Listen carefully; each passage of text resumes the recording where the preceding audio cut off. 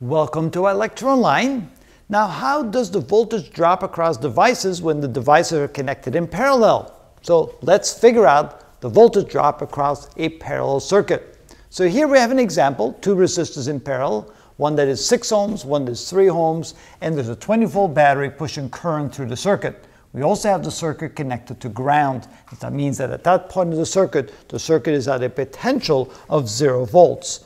Which means since this is connected to ground right here, this has to be at 0 volts, and this must also be at 0 volts because that's also connected to ground and there's nothing, no devices in between the ground and that part of the circuit.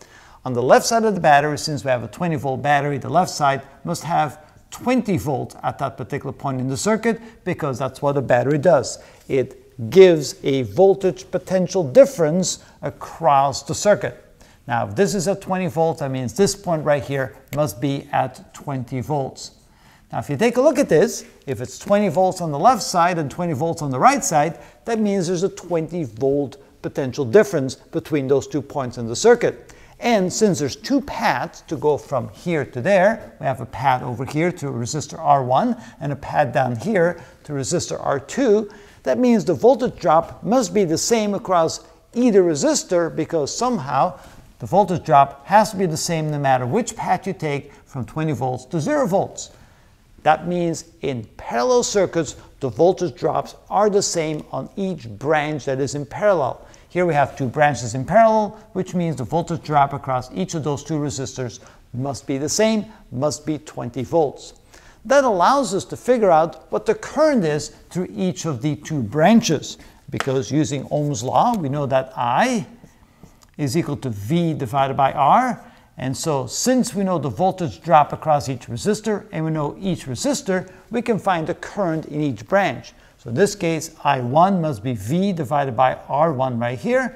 And so the voltage drop across R1 is 20 volts and the resistance is 6 ohms. So 20 divided by 6 is 3.33 amps. So I1, the current in the top branch, is 3.33 amps. Now let's calculate the current in the bottom branch. So I2 is equal to V over R2, which is again 20 volts because we have the same voltage drop across either resistor, and we divide that by 3 ohms, which means that this is equal to 6.67 amps. So here we can see that the total current, this should not be I1, this should simply be I. The total current I through the circuit is going to be equal to the sum of I1 plus I2. In other words, I splits up into 2 currents, and then the 2 currents come back together on the other side, and they turn back in the current I on the other side of the parallel branch. So we have current I going to this part of the circuit, I1 to the top, I2 to the bottom, and they come back to I, which means that the current I must be equal to the sum of the 2.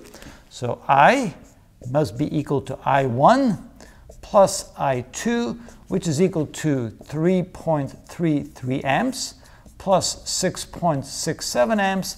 So together that is a current of 10 amp in the circuit. All right, let's see if we can verify that. So what we're going to do here is find the equivalent resistance of those 2 resistors. Since there's only 2 and they're parallel, we can use the product over the sum method. So this is going to be equal to 6 times 3. Notice I'm not writing the ohm symbols to make it a little bit cleaner. And in the bottom we have 6 plus 3, which is equal to 18 divided by 9 ohms, which is equal to 2 ohms. The equivalent resistance is equal to 2 ohms. Now we can use that to find the total current. We can say that I total is equal to V over R, so V divided by R total. In this case, that's 20 volts divided by R total, which is going to be, well, 2 ohms right there. So notice that, yes, indeed, we have a total current of 10 amps, which is what we found right there. So that's quite interesting. Notice that everything should always check out no matter which technique you use to find the current, the voltage drop, the voltage rise, or anything like that. So in this case, in a parallel branch, remember, the voltage drops across each component in a parallel branch must be the same, or each branch of a parallel branch must be the same. And notice that if we get the equivalent resistance, we can calculate the total current. And if we add the two currents here in branch 1 and branch 2 together, we should also get the same total current.